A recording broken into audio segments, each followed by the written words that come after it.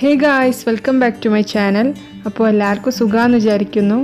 അപ്പോൾ ആദ്യം തന്നെ എൻ്റെ എല്ലാ സബ്സ്ക്രൈബേഴ്സിനും എന്നെ സപ്പോർട്ട് ചെയ്തവർക്കും എല്ലാവർക്കും ഞാൻ വലിയൊരു താങ്ക്സ് പറയാണ്. അപ്പോൾ നമ്മൾ വീഡിയോയിലേക്ക് കടക്കാം. ഇന്നൊരു ചെറിയ വ്ളോഗാണ്. അപ്പോൾ ഇന്ന് രാവിലെ തന്നെ പൂരി ഉണ്ടാക്കാൻ പോവാണ്. അപ്പോൾ അതിനു വേണ്ടി ഞാൻ ആട്ടപ്പൊടി എടുത്തിട്ടുണ്ട്. അതിലേക്ക് കുറച്ച് ഉപ്പുവെള്ളം ഒഴിച്ചിട്ട് നല്ലപോലെ കുഴച്ചെടുക്കുകയാണ്.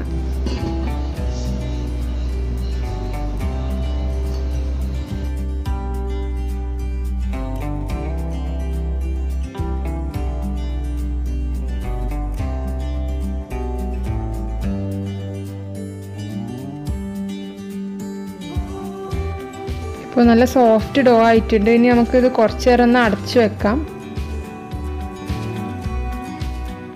അപ്പോൾ ആ സമയം കൊണ്ട് ഞാൻ ഇതിന് കൂട്ടാൻ വേണ്ടിയിട്ട് മുട്ട റോസ്റ്റാണ് ഉണ്ടാക്കുന്നത്. അപ്പോൾ അത് ഉണ്ടാക്കാം.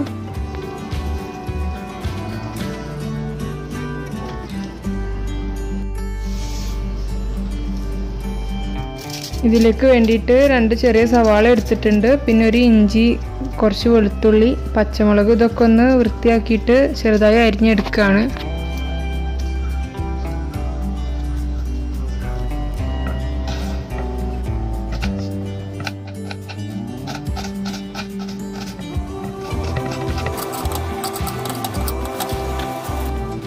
ഇഞ്ചിയും വെളുത്തുള്ളിയും ചെറുതായിട്ടൊന്ന് ചതക്കുകയാണ്.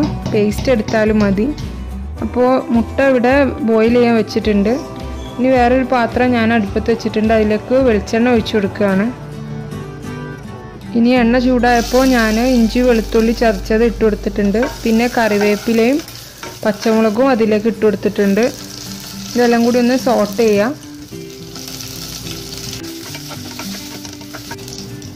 ഇനി ഇതിലേക്ക് അരിഞ്ഞു വെച്ച സവാള ഇട്ട് കൊടുക്കുകയാണ്. എന്നിട്ട് നല്ലപോലെ ഒന്ന് സോട്ട് ചെയ്തെടുക്കാം. എണ്ണ കുറവാന്ന് തോന്നിയപ്പോൾ കുറച്ചുകൂടി വെളിച്ചെണ്ണ ഒഴിച്ചു കൊടുത്തിട്ടുണ്ട്. പിന്നെ ഇത് പെട്ടെന്ന് വാടി കിട്ടാൻ കുറച്ച് ഉപ്പ് ഇട്ടിട്ടുണ്ട്. എണ്ണ ഒരുപാട് കുറഞ്ഞു പോയാൽ രസം ഉണ്ടാവില്ല, അതുപോലെ തന്നെ കൂടി പോയാലും രസം ഉണ്ടാവില്ല, ഭയങ്കര ഓയിലി ആയിരിക്കും. അപ്പോൾ പാകത്തിന് വെളിച്ചെണ്ണ ഒഴിച്ചു കൊടുക്കാം. ഇപ്പോൾ മുട്ട ബോയിലായിട്ടുണ്ട്. ഇനി ഞാൻ ഈ വെള്ളം ഒഴിവാക്കി പച്ചവെള്ളം ഒഴിച്ചു വെക്കും. ഇപ്പോൾ ഉള്ളി നല്ലപോലെ വാടി വന്നിട്ടുണ്ട്. ഇനി ഇതിലേക്ക് മസാലകൾ ഇട്ട് കൊടുക്കാം. ഒരു 1/4 ടീസ്പൂൺ മഞ്ഞൾപ്പൊടിയും ഒരു 1.5 table spoon Kashmiri red chilli powder ഇട്ടിട്ടുണ്ട്. പിന്നെ ഒരു 1/4 ടീസ്പൂൺ മല്ലിപ്പൊടിയും ഇട്ടിട്ടുണ്ട്. ഇത് നല്ലപോലെ ഒന്ന് വഴറ്റിയെടുക്കാം. ഇനി ഇതിലേക്ക് ഒരു ചെറിയ തക്കാളി എരിഞ്ഞത് ഇട്ട് കൊടുക്കുകയാണ്. ഇനി ഒന്നുകൂടി ഒന്ന് നല്ലപോലെ മിക്സ് ചെയ്തിട്ട് ഈ തക്കാളി ഒന്ന് കുക്കാൻ വെക്കാം. ആ സമയം കൊണ്ട് പൂരി ഒന്ന് പരത്തിയെടുക്കുകയാണ്. അപ്പോൾ ഞാൻ ഈ ഒരു ബോർഡിൽ വെച്ചിട്ടാണ് പരത്തൽ. ഇത് ആക്ച്വലി ഒരു കട്ടിംഗ് ബോർഡാണ്, ഒരു ഗ്ലാസിൻ്റെ ബോർഡാണ്. അപ്പോൾ സുഖമായിട്ട് പരത്തിയെടുക്കാം. അപ്പോൾ പൂരിയൊക്കെ ഇവിടെ പരത്തി വെച്ചിട്ടുണ്ട്. അപ്പോൾ നേരത്തെ നമ്മൾ പുഴുങ്ങി വെച്ച കോഴിമുട്ട 2 പീസാക്കിയിട്ട് ഇതിലേക്ക് ഇട്ട് കൊടുത്തിട്ടുണ്ട്. എന്നിട്ട് ഈ ഉള്ളി കൊണ്ടൊന്ന് കവർ ചെയ്ത് വെച്ചിട്ടുണ്ട്. ഞാൻ ഫ്ലെയിം ഓഫ് ചെയ്തു. അപ്പോൾ മുട്ട റോസ്റ്റ് റെഡിയായി. ഇനി പൂരി പൊരിച്ചെടുക്കണം. അതിന് ഓയിൽ അടുപ്പത്ത് വെച്ചിട്ടുണ്ട്.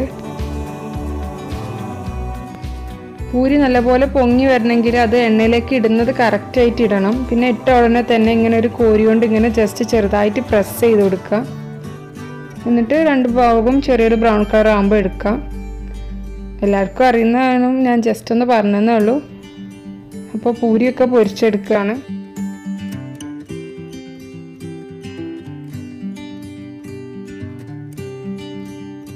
അപ്പോൾ ഇനി നമുക്ക് പൂരിയും മുട്ട റോസ്റ്റൊക്കെ കൂട്ടി ഒന്ന് ചായ കുടിക്കാം. ഹസ്ബൻഡും ഉണ്ട് ഇന്ന് ചായ കുടിക്കാൻ. ഇന്ന് ഫ്രൈഡേ ആണ്, പക്ഷേ ഇപ്പം ചായ കുടിച്ച് കഴിഞ്ഞാൽ തന്നെ മൂപ്പരാൾ പോവും.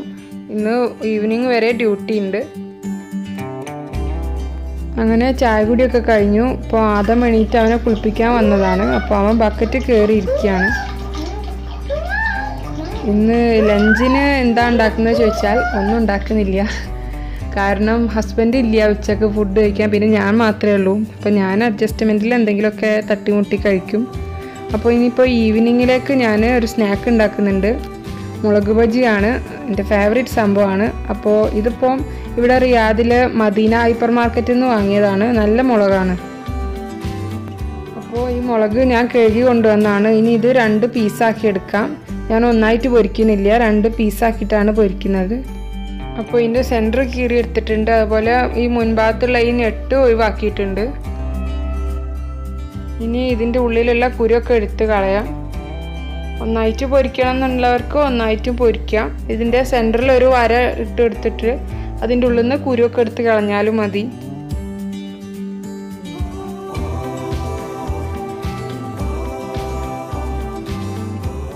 ഇനി ഇതിലേക്കുള്ള ബാറ്റർ റെഡിയാക്കാം. അതിന് ഞാനൊരു 1.5 കപ്പ് കടലപ്പൊടി എടുത്തിട്ടുണ്ട്. അതുപോലെ 2 ടീസ്പൂൺ അരിപ്പൊടി ഇട്ട് കൊടുക്കുന്നുണ്ട്. ഇനി 1 teaspoon Kashmiri red chilli powder ഇട്ടിട്ടുണ്ട്. കായത്തിൻ്റെ പൊടി ഉണ്ടെങ്കിൽ കുറച്ചൊരു നുള്ള് ഇട്ട് കൊടുക്കാം. എൻ്റെ കയ്യിലുള്ളപ്പോൾ തീർന്നു പോയതുകൊണ്ടാണ് ഇടാത്തത്. അതുപോലെ ആവശ്യത്തിന് ഉപ്പ് ഇട്ട് കൊടുക്കാം. പിന്നെ ചില ആളുകൾ ഇതിൽ ബേക്കിംഗ് സോഡ ചേർക്കും, അത് ഈ ബാറ്റർ പൊങ്ങി വരാൻ വേണ്ടിയിട്ട്. അപ്പോൾ ഞാനിപ്പോൾ വീട്ടിൽ കഴിക്കാൻ ഉണ്ടാക്കുന്നത് കൊണ്ട് ഇട്ട് കൊടുക്കണില്ല. അപ്പോൾ നിങ്ങൾക്ക് വേണമെന്നുണ്ടെങ്കിൽ കുറച്ച് ബേക്കിംഗ് സോഡ ചേർത്ത് കൊടുക്കാം. ഇനി ഇതെല്ലാം കൂടി നല്ലപോലെ ഒന്ന് മിക്സ് ചെയ്തെടുക്കാം. അപ്പം കുറച്ച് വെള്ളം ഒഴിച്ചിട്ട് മിക്സ് ചെയ്യാം. ആദ്യം തന്നെ ഒരുപാട് വെള്ളം ഒഴിക്കരുത്. കുറച്ച് കട്ടിയുള്ളൊരു ബാറ്റർ തന്നെ വേണം. കാരണം നമ്മൾ പഴംപൊരി ഒന്നും ഉണ്ടാക്കുന്ന പോലെ ഇതങ്ങനെ പിടിച്ച് കിട്ടൂല. അപ്പോൾ കുറച്ചൊരു കട്ടിയുള്ള ബാറ്റർ ഉണ്ടാക്കുക. അപ്പോഴേ ഈ മുളക് കുറച്ച് ഗ്ലൈസിങ് ഉള്ള സംഭവം കൊണ്ട് പെട്ടെന്ന് തന്നെ ഇതിൽ നിന്ന് ഒലിച്ചു പോവും. അപ്പോൾ കുറച്ച് വെള്ളം ഒഴിച്ച് നോക്കിയിട്ട് മിക്സ് ചെയ്യുക. അതുപോലെ ഫോർക്ക് കൊണ്ട് ഇങ്ങനത്തെ സംഭവങ്ങളൊക്കെ മിക്സ് ചെയ്താൽ കട്ടകൾ നമുക്ക് പെട്ടെന്ന് തന്നെ ഉടഞ്ഞു കിട്ടും.